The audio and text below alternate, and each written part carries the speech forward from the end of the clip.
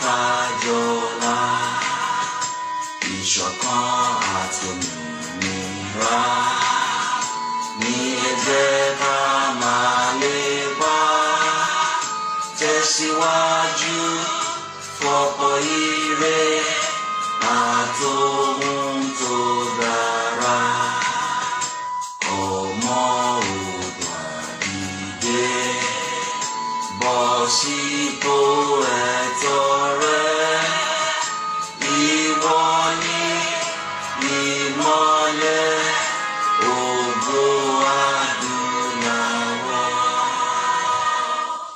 This is a warning to the Igbo people living in Yoruba land. We're giving you a 48-hour ultimatum from today, Friday, 23rd of October, 2020, until Sunday, 25th of October, 2020, to leave Yoruba land. From Monday, the 26th of October, 2020, we will close the roads, stop all the vehicles across Yoruba land, and every Igbo national will be dealt with accordingly.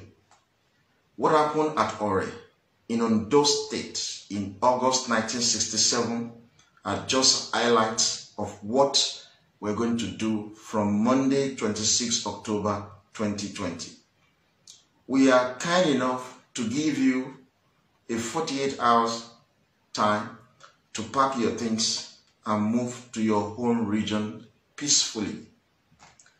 We will stop all cars, taxis, passenger vehicles, and we are going to enter into workplaces, business premises, security sites, searching everyone. Any Igbo who is found will be dealt with mercilessly.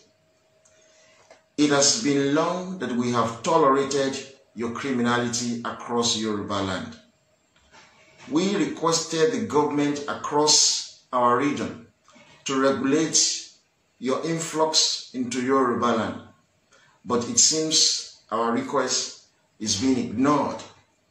Now we will deal with it in our own way. So please be warned and do as we have requested and save yourself and your family. Do not say we did not warn you. We're asking you to pack your things and go back to Igbo land. We don't want any Igbo national anymore in Yoruba land. We're tired of you.